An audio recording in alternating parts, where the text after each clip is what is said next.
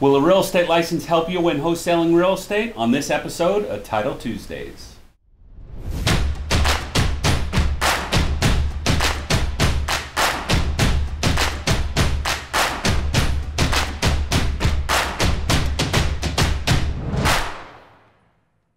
Hey everybody, welcome back to another fantastic episode of Title Tuesdays. My name's Kevin Tacher, the founder and CEO here at Independence Title, also known as your Title King. Today we're talking about, will a real estate license help you wholesaling real estate? We have a lot of questions when we go to these networking events for the investor clubs where they always ask, is it beneficial to have a license when wholesaling real estate? And first I like to go back to the law.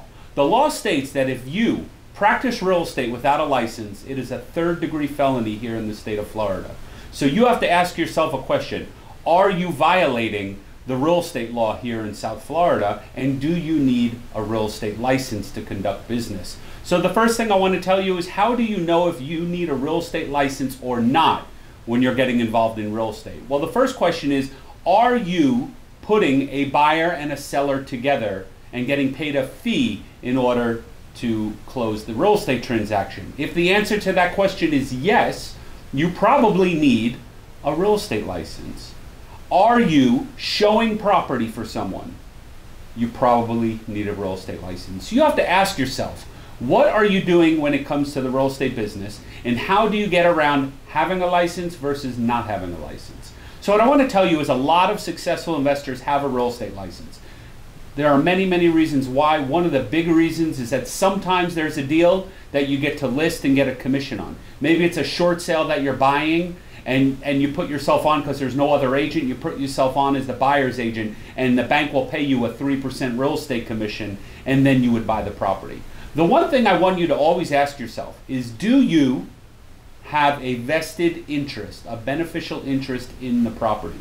That is why a lot of investors use the Florida Land Trust, because it makes the ease of partnering in real estate when you're dealing with the land trust. But if your name is not on the contract, if your name is not listed as one of the owners of the company buying, if there's an LLC or a corporation buying, and you are not one of the managing members or shareholders of that company, and if you're using a land trust, if you are not one of the beneficiaries of the real estate land trust contract, then you are probably violating the license law if you do not hold a license here in the state of Florida. So it's very important. Do you want to commit a third-degree felony? I don't think so. So you really want to know, for a small amount of money, you can go right down the street here to Gold Coast School of Real Estate. They're fantastic, and you can get your real estate license, and then you can put your license with one of the 100% companies that give you all of your commission, and they take a very small administrative fee per closing, sometimes a monthly fee. But you really need to be careful, because there are a lot of wholesalers that are wholesaling real estate without a license, and they will get in trouble. They're taking these investors' lists and they're trying to sell a property to one of their buyers that someone else has under contract, and you are violating the law. You are causing yourself to commit a third-degree felony, and you will get in trouble. I can show you names of investors that have been part of investigations with the DBPR, which is the Division of Real Estate, and I can show you their names on there, that they have been part of these investigations, and basically the end solution is they had to obtain their real estate license from Gold Coast School of Real Estate. So it's very important to make sure you're protecting your assets. If you're getting involved in real estate, you need to ask yourself, do you have a vested interest?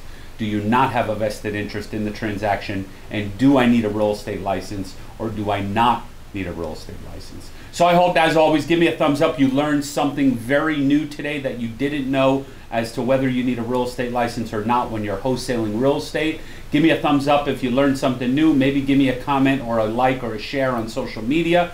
If we do not know that you're watching, we have no way to tell if our videos are working. We just keep producing them every week, and as long as we get the views. But I'd like to see your comments, maybe topics that you'd like to see. So thanks for watching Title Tuesdays. My name's Kevin Tacher, signing off, and I look forward to seeing you at the closing table.